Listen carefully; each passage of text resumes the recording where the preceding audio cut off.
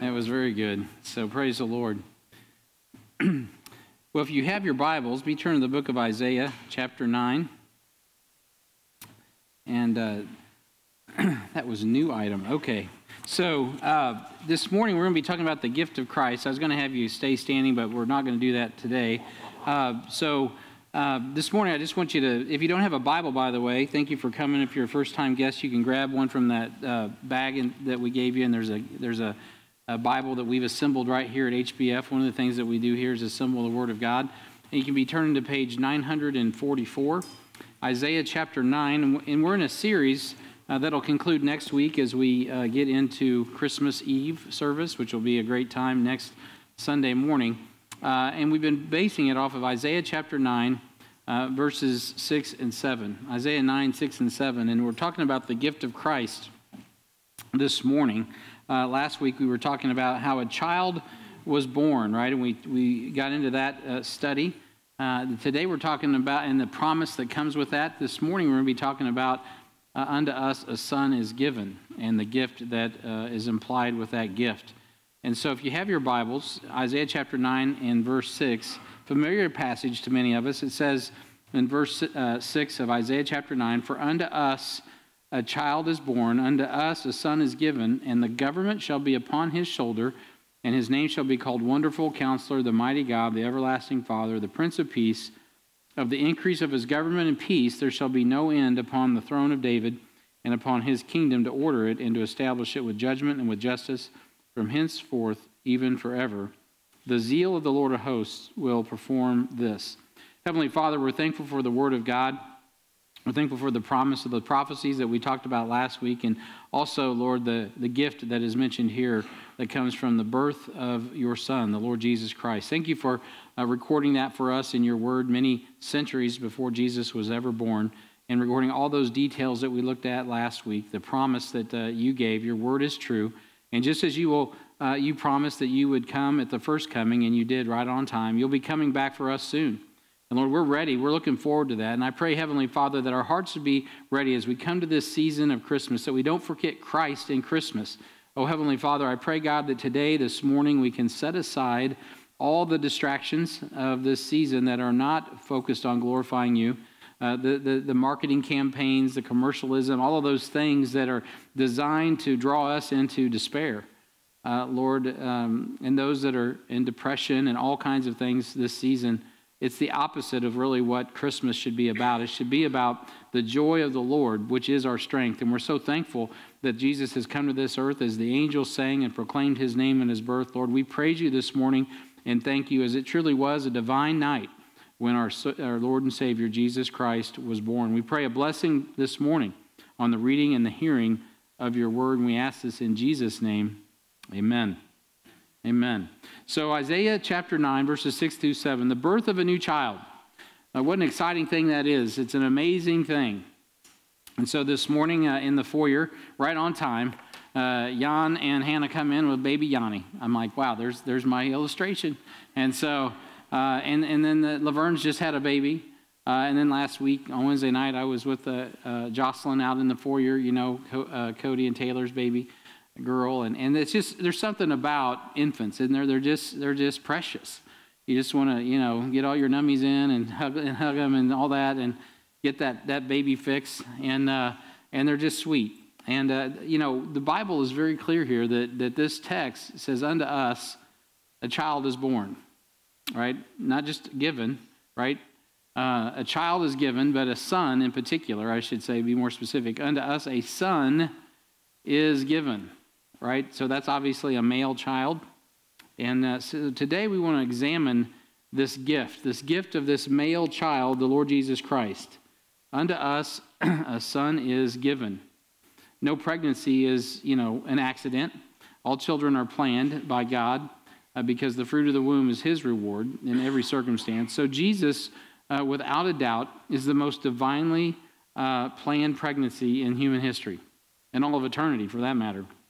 Because he's prophesied all the way back in Genesis 3:15. I mean, it goes all the way back, and we talked about that last week, so I'm not going to rehearse all of that. But God carried out his prophecy right on time, and of course that wasn't the only prophecy. And right to the minute of his birth in Judah. Jesus came right on time, just as he was prophesied to live. He was also prophesied to die. In Daniel chapter 9 and verse 26, it says that he would be cut off. And again, right on time, he was cut off. His death came so that we could be saved. So this morning, I pray that you have received the gift, because Jesus came to live a sinless life and die on the cross in our place. So I'm going to front load this with the good news. The good news is that Jesus Christ is Lord and Savior. He is the Son of God, and he lived a sinless life. He was buried. He died on the cross in our place. He died and was buried and rose the third day. And he's alive right now. He sits at the right hand of the Father. And you can receive him by calling upon his name. That's the gift. The gift of God is eternal life through Jesus Christ our Lord. And so whosoever shall call upon the name of the Lord, the Bible says, will be saved. So when Joseph was being visited by the angel of the Lord, he told Joseph that the child's name should be Jesus, because he's to save his people from his sins. You know, this morning, if you have received the gift of eternal life, Jesus Christ, our Lord and Savior, well, then your salvation is secure. But if not, today is the day of salvation. Today is the time. It's the time in human history when your life intersects with the Word of God, and you need to be quickened, being brought to life through the power of God's Holy Spirit, the invisible person of Christ, quickening your dead soul and bringing you to life. And man, that is today, because today is the day of salvation. Jesus' name means salvation. When you go back and look, and you've heard me in weeks prior talk about how Jesus is the Hebrew name of Joshua. And when you go back and look at what Joshua means, it just simply means Jehovah is salvation. Jehovah is salvation. And of course, Jesus Christ is our salvation. So Joseph was told, Mary was told, this is going to be the name of the child. It is Jesus. In Matthew 1:21, the Bible says, and she shall bring forth a son, and thou shalt call his name Jesus, for he shall save his people from their sins. So Jesus was not just a son of Israel, though he obviously is a son of Israel. Historically, in the context of Isaiah chapter 9, Isaiah is a Hebrew prophet writing to the nation of Israel, and this child is obviously given to Israel. That's why Jesus came to his own, but we know the Bible says his own received him not. He came to the Jews initially, but the Jewish Messiah is our Messiah. He is, and he was, and he is the Son of God. He was a gift given to save Israel and the world from our sins. And this morning, I want to consider the gift that God has given through his Son and in his Son. So, as I've titled the message, it's the gift of Christmas. Our first point of study is very simple. God gave his Son to reveal God's divinity. He gave his Son to reveal God's divinity. So, my thesis is that the Son of God, the Son that God gave on Christmas morning was the Son of God. The Son that God gave on Christmas morning was the Son of God. In Proverbs chapter 30 and verse 4, there's a question that's posed. It says, who hath ascended up into heaven or descended? Who hath gathered the wind in his fist? Who hath bound the waters in his garment? Who hath established all the ends of the earth? Now, we all know the answer to that. And then it goes on to say, what is his name? And what is his Son's name? If thou canst tell. Now, if you were in the Old Testament during the time of Solomon, you would have said, what's his name? Or Agar, actually. There was no way Agar could have known. He could have said, well, Jehovah. Well, then what's Jehovah's son's name? Oh, good question. That was not revealed until the angel of the Lord revealed it to Joseph and Mary. The Son of God would be named Jesus. When he read Proverbs 3 and verse 4, he understood that Jesus is the creator. Jesus is the right answer to the question in Proverbs 30 and verse 4. And of course, the New Testament gives us revelation of that New Testament that was given in Jesus' blood. And in Hebrews 1, the Bible says in verse 1, God, who at sundry times and in diverse manners spake in time past unto the fathers by the prophets, speaking the Old Testament fathers, hath in these last days spoken unto us by his Son, whom he hath appointed heir of all things, by whom also he made the worlds. So this Son is not just the the Savior, he is the Creator. He goes on to say in verse 3, who being in the brightness of his glory and the express image of his person, and upholding all things by the word of his power, when he had by himself purged our sins, sat down on the right hand of majesty on high, being made so much better than the angels, as he hath by inheritance obtained a more excellent name than they. He is greater than the angels. For unto which of the angels said he at any time, Thou art my son, this day have I begotten thee? There's not one angel that's been begotten. And again, I will be to him a father, and he shall be to me a son. And again, when he bringeth in the first begotten into the world, he saith, And let all the angels of God worship him. Why? Well, because he's God. Hebrews 1:7, and of the angels he saith, Who maketh his angels spirits, and his ministers a flame of fire. But unto the Son he saith, Thy throne, O God, is forever and ever. A scepter of righteousness is the scepter of thy kingdom. Thou hast loved righteousness and hated iniquity. Therefore God, even thy God, hath anointed thee with the oil of gladness above thy fellows. And thou, Lord, in the beginning hast laid the foundation of the earth, and the heavens are the works of thine hands. So when Jesus was born, he was all God, but he was also all man. He was the gift that God had given to all of us. He was and he is still the God-man. He was begotten once in all of eternity when he came forth of Mary. He was created a little lower than the angels for the suffering of death in the next chapter, in Hebrews chapter 2 and verse 9. Yet we see that he was still all God and all man. So the Son that was given is the Son of God. As we saw last week, Emmanuel, meaning God with us. So the first mention of the phrase Son of God is uttered by the lost Gentile king Nebuchadnezzar in Daniel chapter 3 and verse 25. Imagine that. If you do a word search on the phrase Son of God, you're going to come up not in the New Testament context, but the Old Testament context. Daniel 3:25, it says, He answered and said, Lo, I see 4 men loose, walking in the midst of fire, and they have no hurt. And the form of the fourth is like the Son of God. Like the Son of God. And so we see this is the only time you see the phrase Son of God in the Old Testament. Nebuchadnezzar obviously understands that this angelic host, Nebuchadnezzar obviously understands what angelic hosts are called, and he spent time with Daniel, with Hananiah, Mishael, and Azariah, and he clearly understood that the man who was with those 3 servants in the fiery furnace indeed was the Son of God. Not a Son of God, the Son of God, the one that was promised. The angel of the Lord, as we see Jesus in his pre-incarnate appearance in the Old Testament. Those are called Christophanies, or also called theophanies, or whatever theological term you want to call it. There are times where Jesus shows up in bodily presence in the Old Testament. And so this is an example of that. And when Nebuchadnezzar sees him, he calls him, this looks like he's the Son of God. And he was. He was the angel of the Lord, and he was with them in that fiery furnace. And you know what? The Lord is with us. You know, at the end of the gospel there in the book of Matthew, as he's given us our commission, he says, Lo, I will be with you always, even till the end of the world. The rest of the mentions of this phrase, Son of God, are found in the New Testament. They're found 47 times in 46 verses in the New Testament. 26 mentions are found in the Gospels. 2 in Acts, 4 times in the Pauline epistles, 12 mentions in Hebrews, and 1 John, with the final mention in Revelation 2 and verse 18. So Satan tempted Jesus to prove that he was the Son of God in a way that the Father had not prescribed, so he could steal his authority. You know about Jesus' public ministry. That child that is the Son of God grew to be a man, as James was just talking about. And then, of course, right off the bat, he was tempted in Matthew chapter 4 by that old adversary, that devil, the serpent, Satan. Matthew 4:3 says, And when the tempter came to him, he said, If thou be the Son of God, command that these stones be made bread. Of course, there's no question that Jesus was the Son of God, and he refused to do that. And he quoted the scripture, said, Man shall not live by bread alone.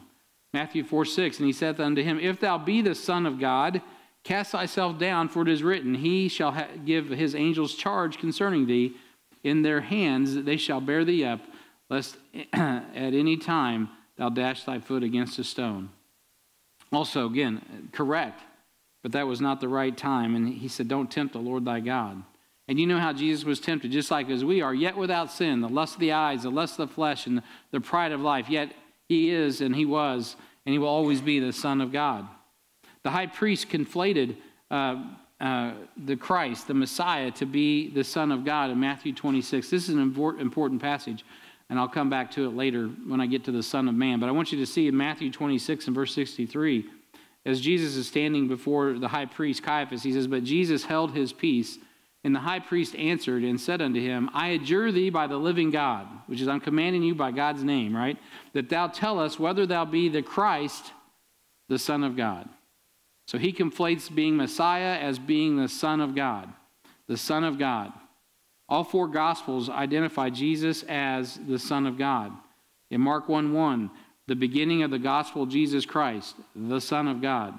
God informed Mary that her child was to be born from her womb was the Son of God in Luke 1:35. And the angel answered and said unto her, the Holy Ghost shall come upon thee, and the power of the highest shall overshadow thee.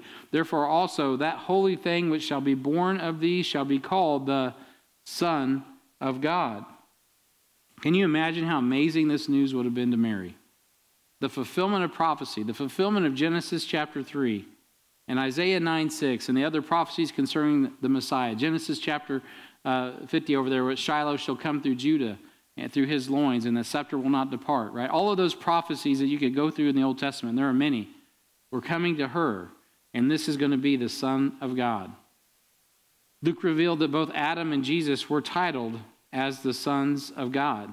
If you have your Bibles, look over in Luke chapter 3, and I didn't put these up on the screen, I don't think. So turn over to Luke chapter 3. The genealogy of Jesus begins here in Luke 3, and maybe some of you are familiar with this. It says in Luke 3, if you start in verse 23, it says, and Jesus himself began to be about 30 years of age, and he was supposed to be the son of Joseph, which was the son of Eli. So this is Joseph's lineage. And here it goes through, and I'm not going to read all of those for time's sake, but if you go through those, you'll see 3 generations laid out there. And then it gets to the end, down here in verse 38. And it says, we'll just start in verse 37, which was the son of Methuselah, which was the son of Enoch. We're backing into Genesis, which was the son of Jared, which was the son of Malileel, which was the son of Canaan, which was the son of Enos, which was the son of Seth, Genesis chapter 5, which was the son of Adam, which was the Son of God.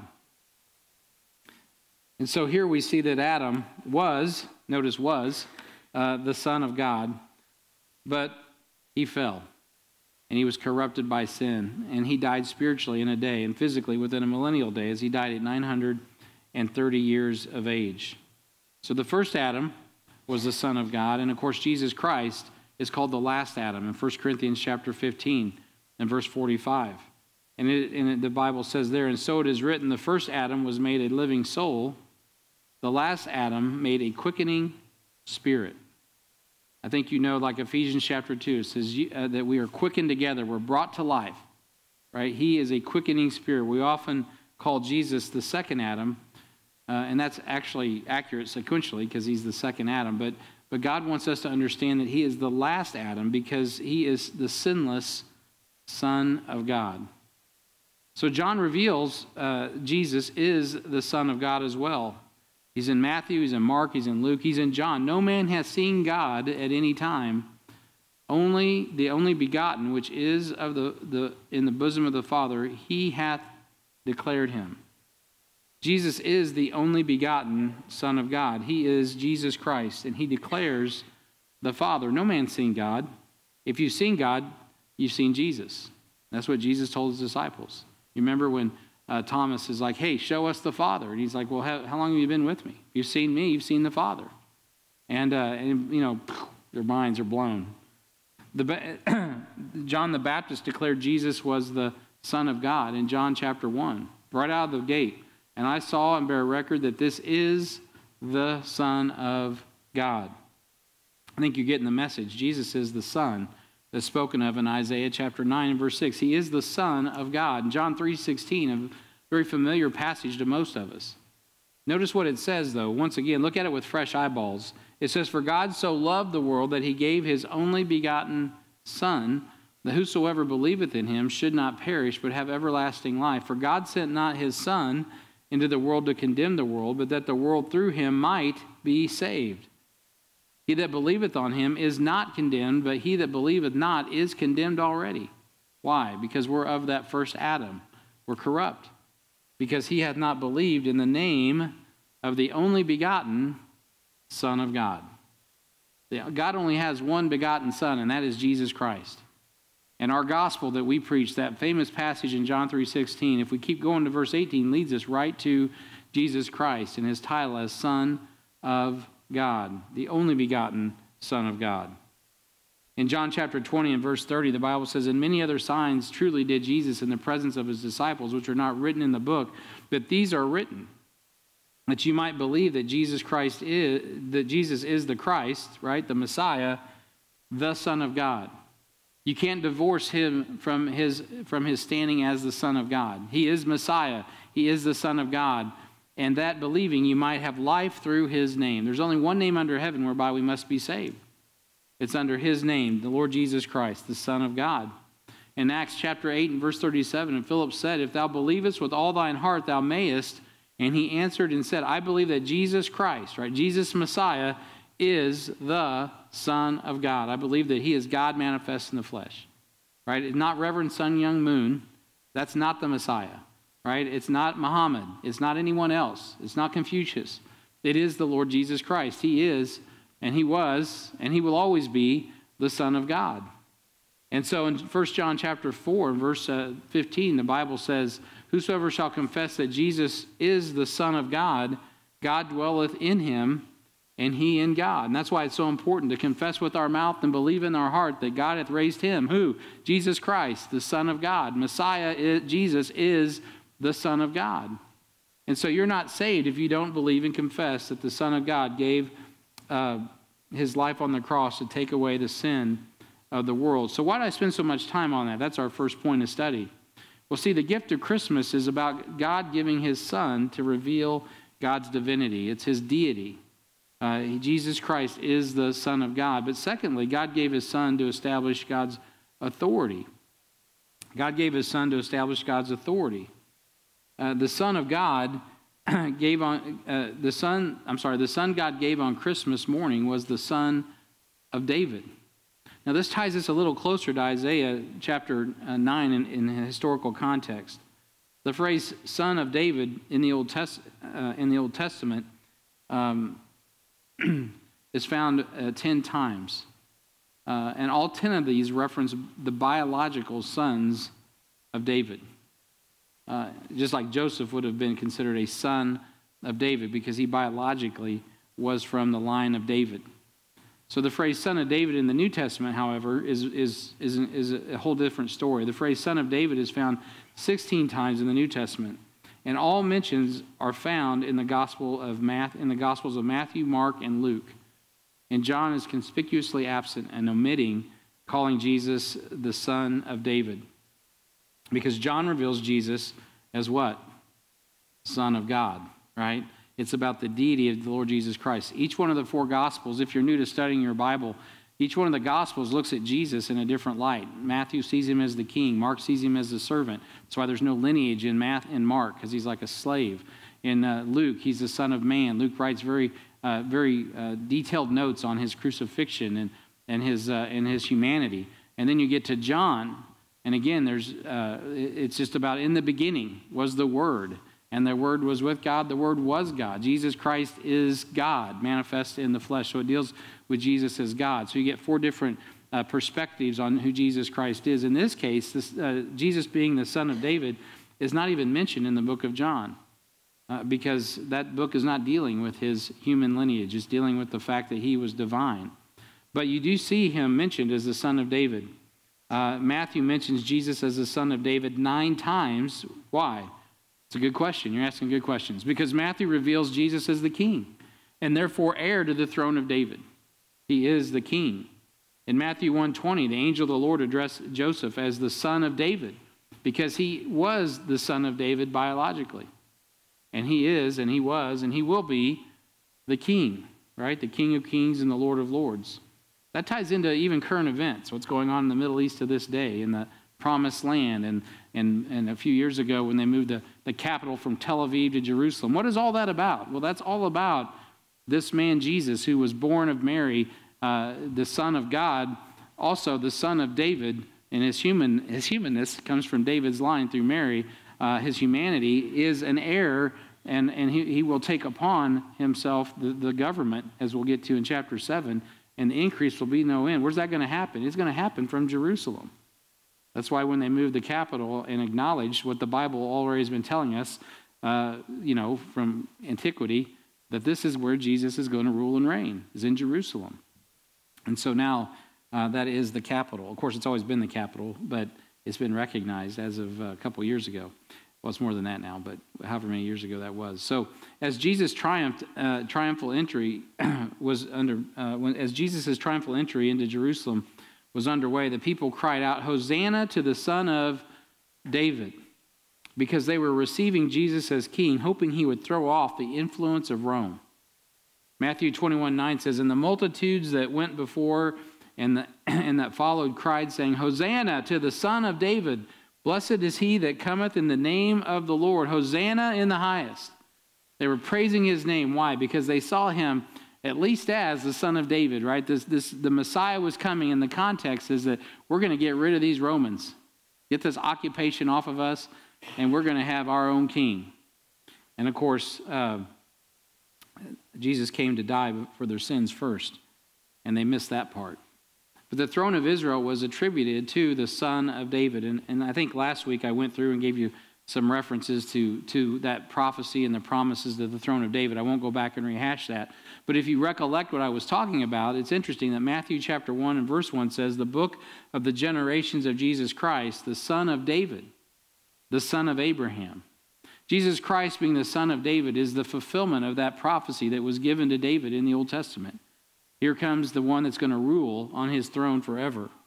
Matthew's lineage goes through the genealogy of Joseph, and the blind men of Matthew 29 could see what the Jewish leaders could not, that Jesus was heir to the kingdom.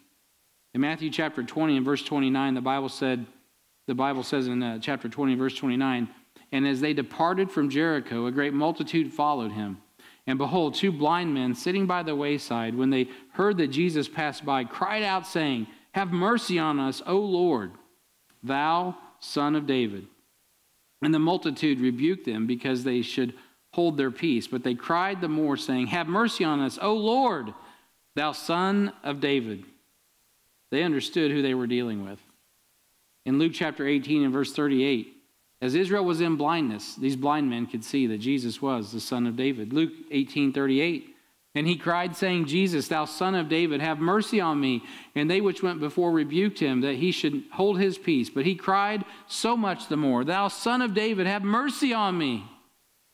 O Son of David, have mercy on me." The chief priests and the scribes were displeased to consider the Son of David as given and was given the heir to the kingdom that they wanted. They were not about to submit to Jesus Christ as king, not even an earthly king. In Matthew chapter 21, it says in verse 15, and when the chief priests and the scribes saw the wonderful things that he did, and the children crying in the temple and saying, Hosanna to the Son of David, they were sore displeased. When people said, Hosanna to the Son of David, it gave them grief. It's sort of like today. You can talk about baby Jesus, right? We can mock him in movies in Hollywood. But when you talk about this child growing up to be the Son of David, about giving a nation an inheritance, let alone being the way and the truth and the life, salvation to the world through a man named Christ Jesus, well, all of a sudden people start getting a little bit anxious. Because now you're talking about power, you're talking about influence, you're talking about geopolitical activity on this planet, and there's other people that think that they have control. And they only have control because God's allowed it. Romans 13. They were sore displeased to hear that people would proclaim that this man Jesus was the Son of David, because they knew what that meant. They were following him. They would submit to him. He was the heir. He was the rightful heir to the throne.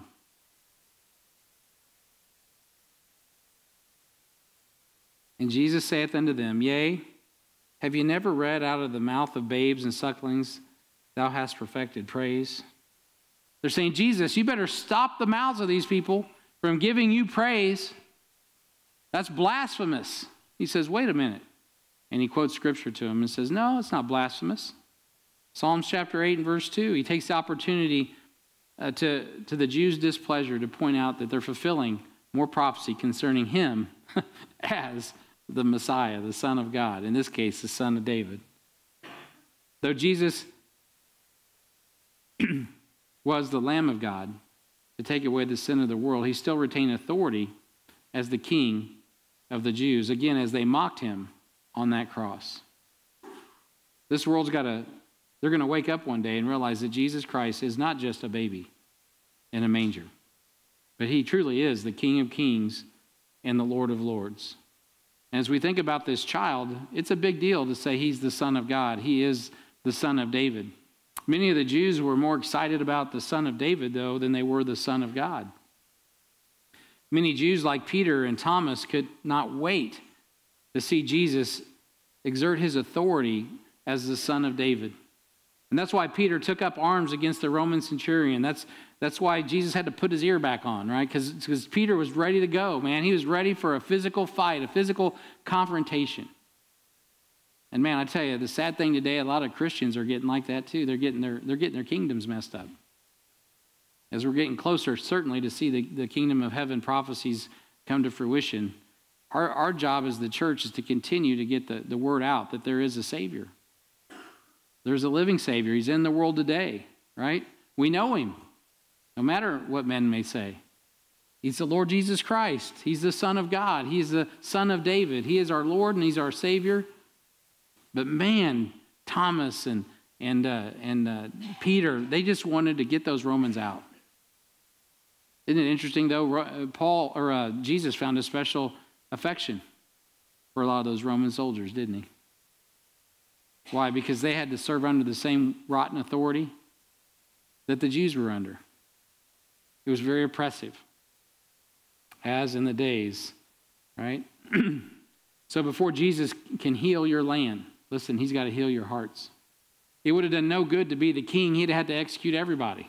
So he's got to come first to deal with the heart of man and deal with the sin of man so that he can redeem them and deal with the hearts before he could heal their land. To some, the thought of Jesus' authority, even this morning, terrifies you, as it terrified me many years ago when I finally woke up out of my dream that I called life and realized that, wait a minute, this man Jesus is God. That this man Jesus rose again from the dead. This man Jesus is who he said he is. He is the King of Kings. He is the Lord of Lords. This man Jesus is the subject of revelation. He is the fulfillment of the prophecy that's already been written. I've been given enough information to comprehend this. That means, therefore, if I don't receive him, where am I? I'm in the crosshairs of his wrath. And I have to submit to his authority, else I'm bucking it to my own demise, my own condemnation, to face the wrath of God without any advocate, without any propitiation for my sin, with no high priest to cover me.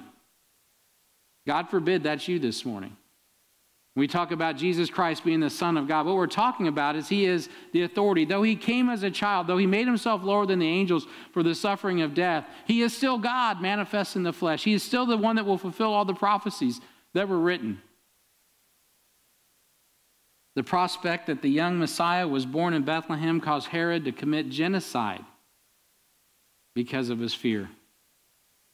I heard this morning Pastor Steve talking about two things that motivate people, fear and love. And God comes full of love for this world, and principalities come full of fear that they're going to lose their power, clutching to the last hope that they can stay in charge. Herod, I'm sure, busted hell wide open when he took his last breath. Today, if I could talk to Herod, he'd be telling everybody, he'd be telling me, he'd say, Brian, preach the gospel, don't send anybody here. Matthew 2:16, then Herod, when he saw that he was mocked of the wise men, long before New York, there were wise men, wise guys, right? These guys come from the Middle East, and they were exceedingly wise as they realized, because God tipped them off, don't go back to Herod, because his intentions are not pure.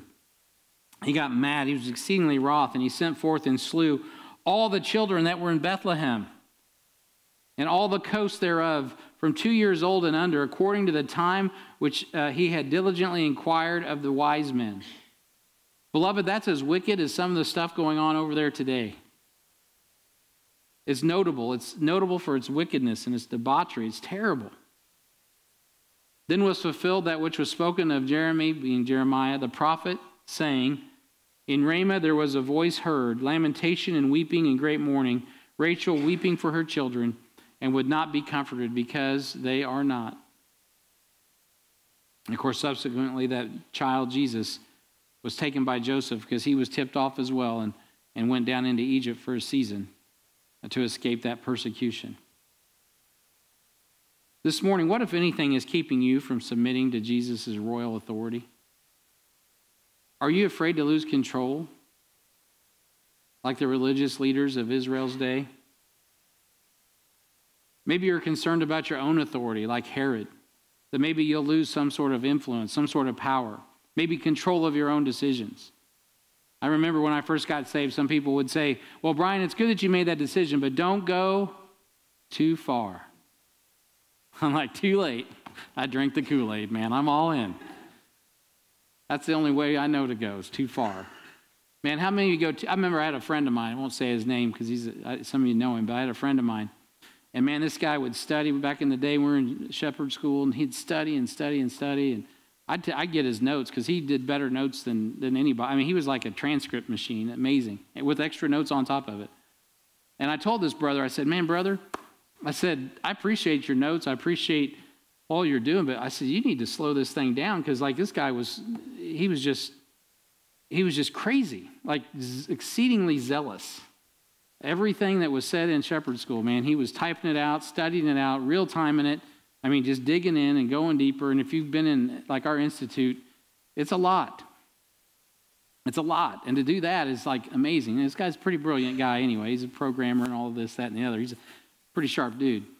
But what he told me was this. He said, hey, Brian, listen, when I was in the world, I'd take drugs and I'd stay up for days, burning myself out for the devil. He goes, now that I'm in Christ, I'm burning myself out for Jesus. Man, I never forgot that. I thought, what a dude, man. Some of y'all are focused. You're meant to be wired. You're meant to be going all in. And if you're going to go all in for Jesus. I'm telling you, it's the only way to get a good ROI. It's the only way to get a good return on your investment. Man, you can waste your life doing drugs or waste your life on a lot of other things that'll occupy and waste all your time. At the end of the day, you'll come back with nothing. Even if you gain the whole world, you'll lose your soul. But man, put yourself all in for Jesus and see what comes from it. Oh, it's amazing. What are you worried about losing? You're not going to have anything if you don't lose your own life and exchange it for Christ. Man, it's a gift exchange. Man, he gave his son for you, and you give up your heart for him. And you go all in. The gift of Christmas. God gave his son to reveal God's divinity. God gave his son to establish God's authority. And lastly, God gave his son to address the depravity of humanity. God gave his son to address the depravity of humanity. I could do a whole message just on this one point. The son God gave on Christmas morning was the Son of Man. He was the Son of Man. The Son of Man. The title Son of Man is mentioned 89 times in the New Testament. 88 of the 89 mentions refer to Jesus' incarnation. Hebrews 2:6 is the exception. Paul, interestingly enough, never addressed Jesus as the Son of Man in his writings, other than Hebrews 2, if you believe Paul wrote Hebrews, as I do. So there's only 4 mentions of the phrase Son of Man outside the Gospels. In Acts 7:53, Stephen identifies Jesus as the Son of Man standing at the right hand of the Father. In Revelation 1:13, and Revelation 14:14. They also refer to Jesus as the Son of Man. So the bulk of your references for Jesus as the Son of Man are found then in the Gospels, in the New Testament. And Son of Man was Jesus' favorite title for himself during his earthly ministry. And you might be asking, well, Brian, why is that? And I'm going to say, well, that's a good question. Let's find out. Because he used the title because it is exclusively set aside for himself in the Gospels. It was not used to speak of another man or an angel or even of Israel. As we've seen, the Son of God can be kind of likened to Israel, or eventually we are also, 1 John chapter 3, sons of God. This title, Son of Man, refers to Jesus exclusively in the Gospels. Although it does have a sense in which it could be any man, in the Bible it's only referring to Jesus as the Son of Man, other than that passage in Hebrews chapter 2. And so in the book of John, Jesus uttered this title of himself 10 of 12 times 10 of the 12 times that the phrase was mentioned. And when Jesus isn't proclaiming himself to be the Son of Man, it's used in a question, in a deriding question about Jesus and Christ being the Son of Man. In John chapter 12 and verse 34, it says, the people answered him, we have heard of the law that, we have heard out of the law, I should say rather, that Christ abideth forever. How sayest thou, the Son of Man must be lifted up? Who is the Son of Man? And they're asking that question. Of course, he is, and he calls himself the Son of Man over and over and over. It's what he titles himself as, the Son of Man. He used this title because it was a fulfillment. And this is the deeper meaning, and that's why it took a moment to get there. It's the deeper meaning of Daniel chapter 7 and verse 13 through 14, which revealed that he is an exalted Lord and Savior. We say that phrase all the time. He's Lord and Savior. You know, it's just kind of commonplace to us. But in the Scripture, in the Old Testament, in Daniel chapter 7, in that prophecy book of Daniel, there's this prophecy written in verse 13 of chapter 7. He says, I saw in the night visions, and behold, one like the Son of Man came with the clouds of heaven, and came to the Ancient of Days, and they brought him near before him. And there was given him dominion and glory and a kingdom, and that all people, nations, languages should serve him. His dominion is an everlasting dominion which shall not pass away, and his kingdom that which shall not be destroyed. Notice in the book of Daniel, chapter 7, that's a proper pronoun, right? It's a title, capital S-O-N of man, capital S. It's a title. This is a unique situation in the Old Testament. The phrase Son of Man is used, but it's not always used in relation to the Messiah. And it's just very clearly a reference to Jesus the Messiah. It's also a future prophecy of what's going to be happening and is recorded in Revelation in regard to how God is releasing Jesus to open up the seals and reclaim his planet, Earth. But I'm not going to get into that this morning too far. My point is simply this. This title, Son of Man, refers to the dominion that Jesus has and will have over this world. Jesus was careful to correlate the two titles of Son of Man and Son of God. As a matter of fact, as I was studying this out, before I got to this particular aspect of looking at the Son of Man, I didn't know this, so this is new to me, that I was wondering, I was like, why did Jesus answer this way? And then God revealed it to me, so I appreciate that, Holy Ghost. So in Matthew chapter 26 and verse 63, the Bible says, but Jesus held his peace. Again, we've already seen this passage, right? They're asking him, who are you, right? And the high priest answered and said unto him, I adjure thee by the living God that thou tell us whether thou be the Christ, the Son of God, right? We've covered that. And Jesus saith unto him, thou hast said, nevertheless I say unto you, hereafter shall ye see the Son of Man sitting on the right hand of power and coming in the clouds of heaven. Now, Jesus held that. He'd been going around telling everybody, if you go back and look through the Gospels, he's telling everybody, I'm the Son of Man, I'm the Son of Man, I'm the Son of Man, I'm the Son of Man. And of course, anyone who believed that he was Messiah understood that he meant, I'm the Son of Man, Daniel chapter 7 and verse 13. But anybody that wanted to give him grief, he'd just say, well, he's the Son of Man. I mean, we're all sons of men, and you can actually use it in that context as well. But right on time, as Jesus is standing before the high priest, this little baby that was born, the Son of God, the Son of David, the Son of Man, comes forth. And right on time, as Caiaphas asks him, are you the Son of God? He says, oh, Am I the Son of God? Well, I've been telling you, I'm the Son of Man. And he quotes from Daniel chapter 7 and verse 13. I'm the authority here. And look what happens. Then the high priest rent his clothes, saying, he hath spoken blasphemy. He knew exactly what Jesus was saying. What further need have we of witnesses? We've heard it from his own mouth.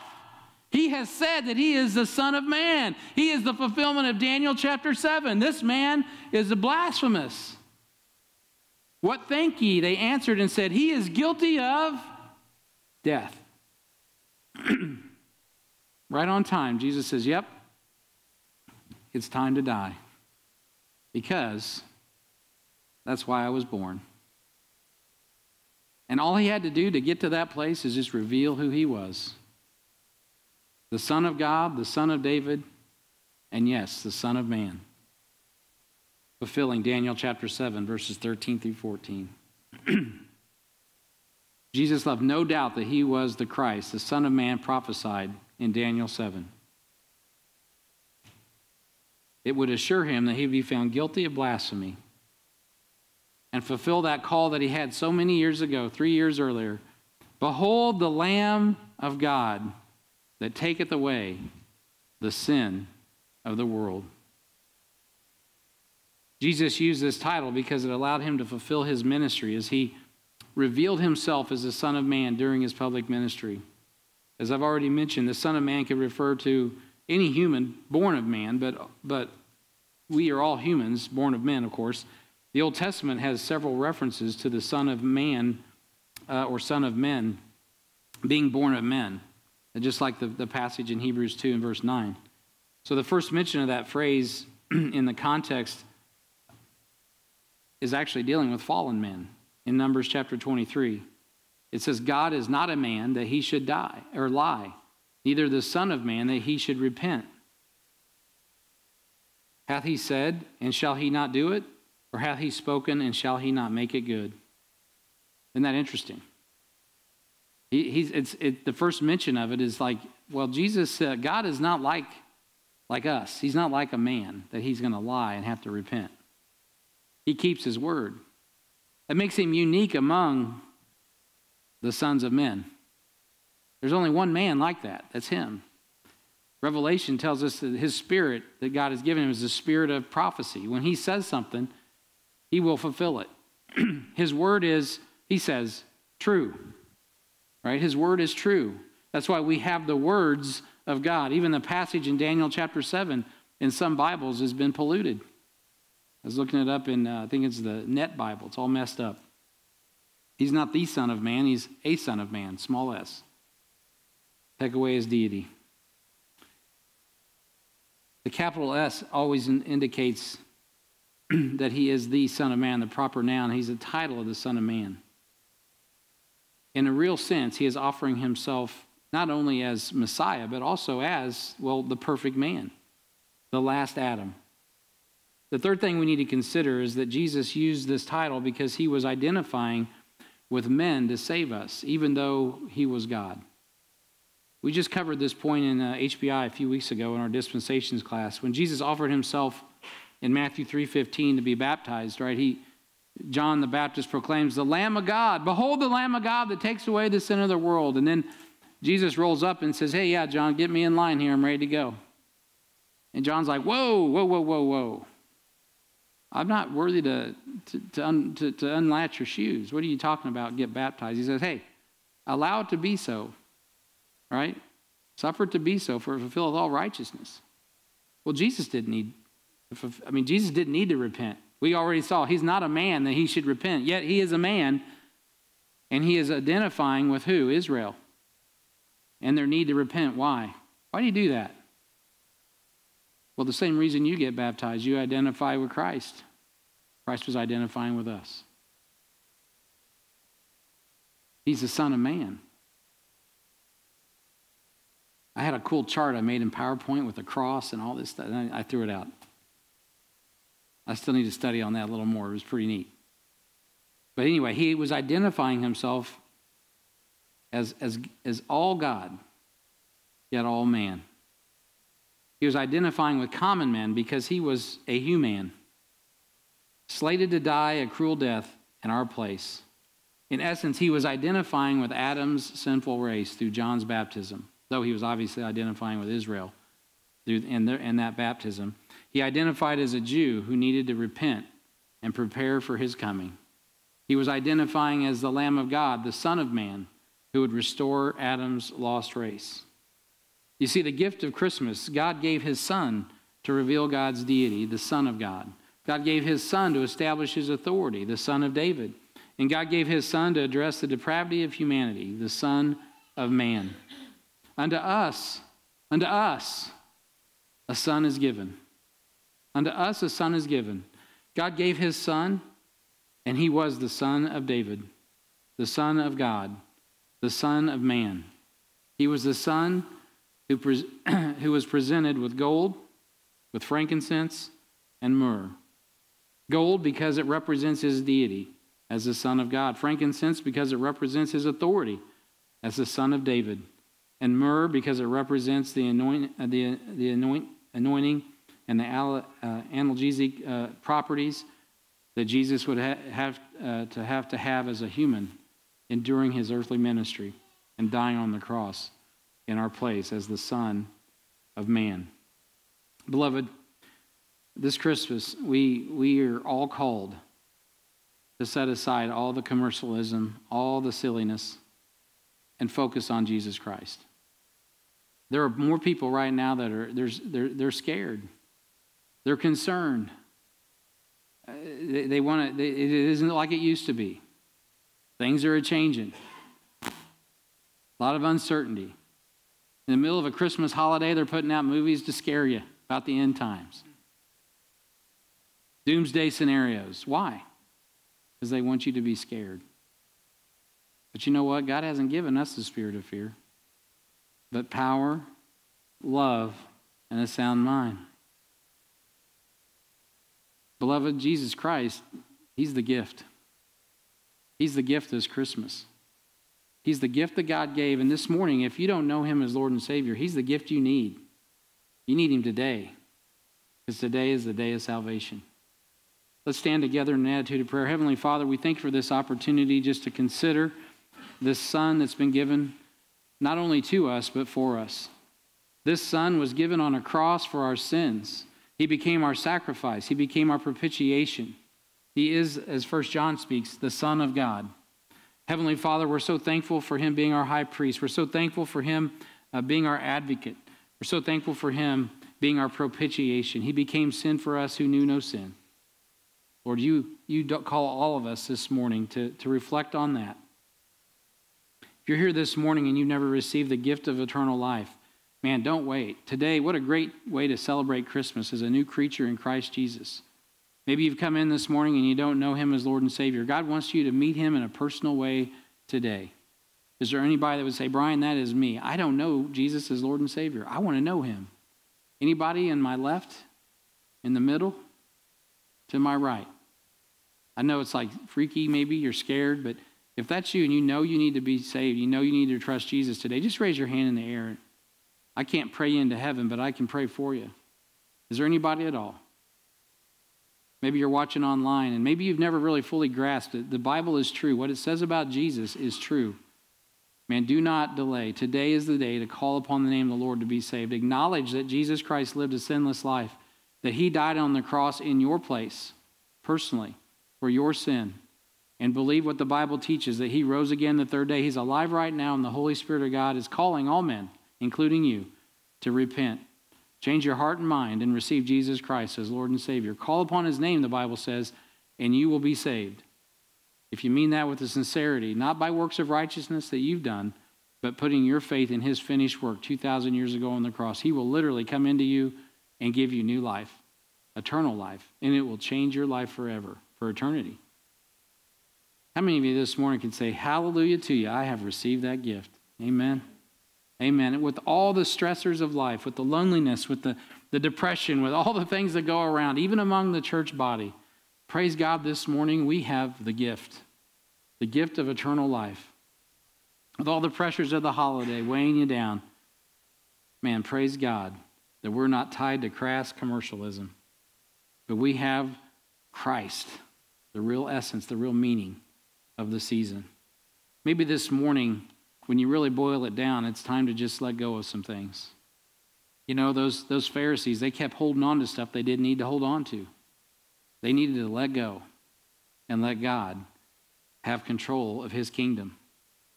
Maybe this Christmas, you're wrestling with God over your kingdom, and you need to let God have it so that he can be the Lord of your life and take your life whichever way it needs to go.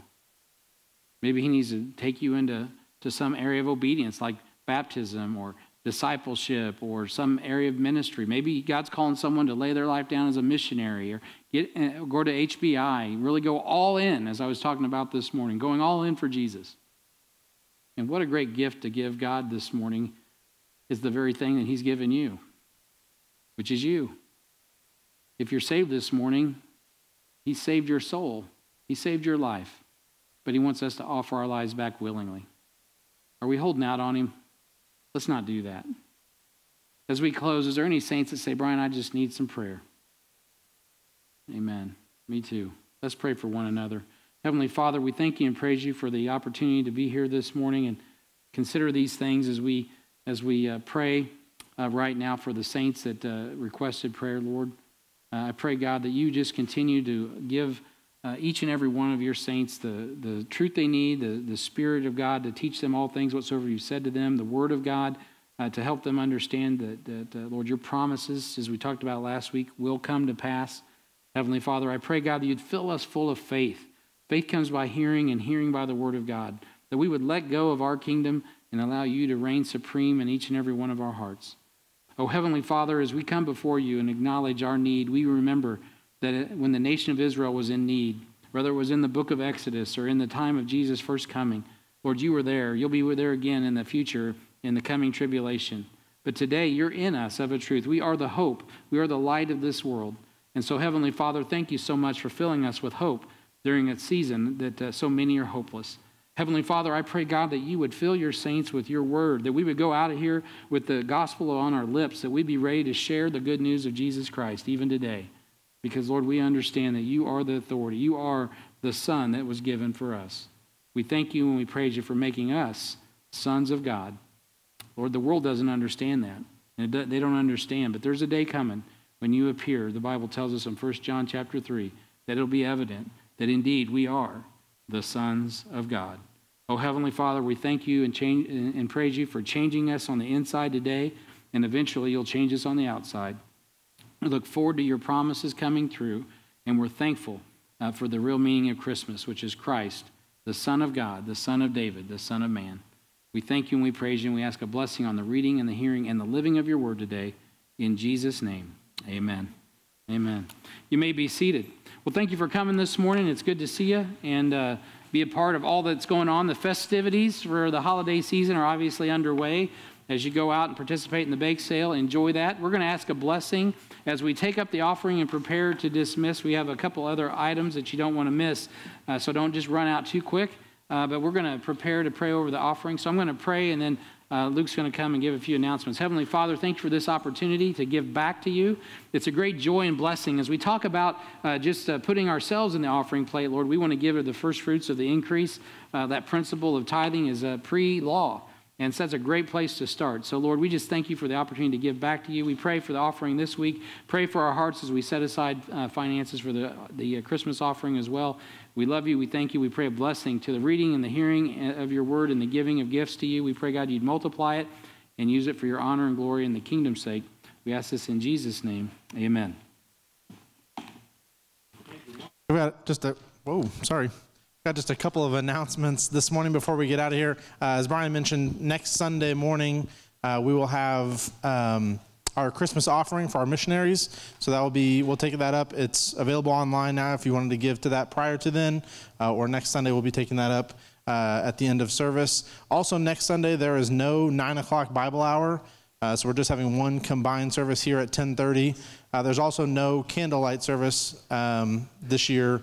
We'll be starting that back up again next year. So next Sunday is just one service at 10:30, no evening service or anything then.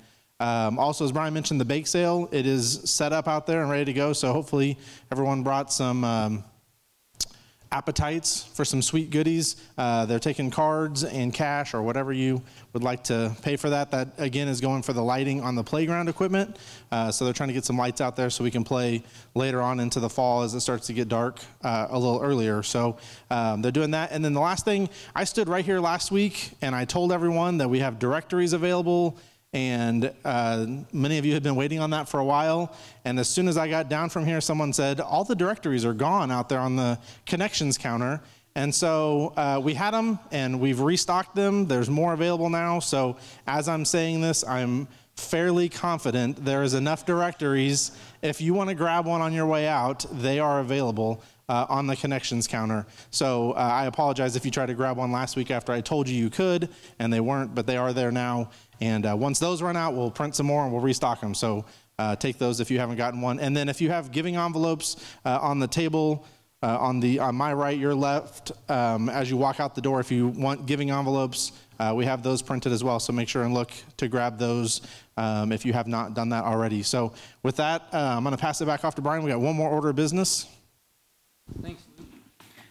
And if you don't find yourself in these, just remember that every second Sunday when we do baptisms is a great time. The ladies have it all set up so you can take your pictures. So if you're like, man, I didn't get in there, you will get rotated in as you get your pictures taken if somehow you miss that. So this is our new member presentation. I want to invite these that are coming in. We have Julie Nelson. Is Julie in the house? I don't know if I saw her today. Julie Nelson. Julie Nelson. Going once, going twice. Okay, Alexis Neely. Is Alexis here this morning? There she is. Alexis, come on up.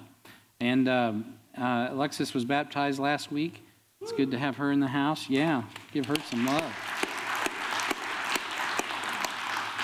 Alexis, this is your, there's a baptism certificate, there's a Bible, I think there's a directory, there's all kinds of goodies in there for you. So if you can stand here for just a moment. All right, don't freak out. It's all good. And then we're gonna, and then I need to have Annette Jackson. Is Annette? There's Annette. If she could make her way up. All these are coming in by, Julie is coming in by statement of faith. Alexis obviously was baptized, and Annette Jackson is coming in by statement of faith. I think you formally have been in for a while, but this is a good opportunity to publicly let everyone see Annette. So it's good to have you, Annette, formally and officially. And if you're in favor of these being members of HBF, just say a hearty amen. Amen. Amen. Awesome. So that's great. Oh, this is a new caveat. So this is your direct, do you have one of these yet? I got one. Okay. All right. Well then, so much for that. But anyway, all right. Well, let's all stand together. We'll have a word of prayer, and we'll be dismissed. Make sure you drop by here and see Alexis and Annette, and thank them for being members of HBF. And we have a great day as you are dismissed. Enjoy Jesus. Heavenly Father, we're thankful for these that are joining HBF officially, formally, Lord, as they're identifying with you, Lord, in your local church. Lord, we thank you for that.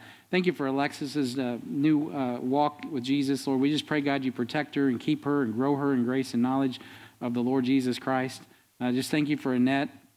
And she's also growing in grace and knowledge of the Lord Jesus Christ. And just pray, Lord, a blessing upon these, as well as Julie Nelson as they come in as members of HBF. Lord, we pray, God, a blessing on your church today.